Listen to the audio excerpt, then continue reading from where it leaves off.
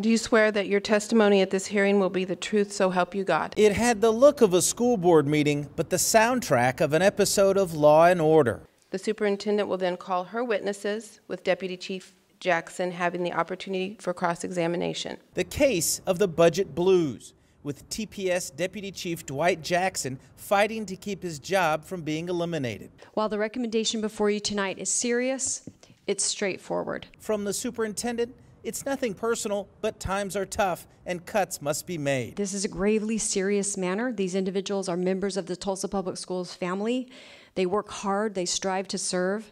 But we make these proposals to you not with enthusiasm. From the deputy chief, the school district hasn't properly thought through their plans to restructure the department.